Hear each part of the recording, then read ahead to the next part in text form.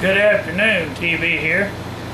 I'm still working on my brother-in-law's knife. I thought I'd show you what I got done today. I've still got some rasping, and now I've got to get a belt sander and finish sanding the handle and the blade down.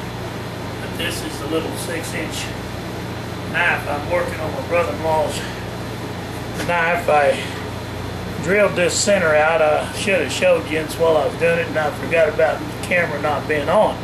I won't take too long to explain this. I'll have to fill this back in with some sawdust and glue, or fill that in just like a glue filler. Now, I had a little mishap with it when I drilled it out. I got it too close here, so when I put the knife handle in, it split the top a little bit here and there.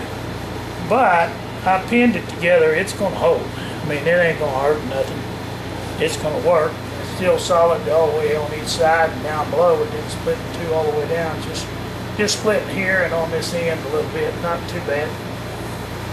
But it'll still work once I polish it out. I'm going to sand it all down, and then probably tomorrow I will hit the fire to it. The fire will harden the handle.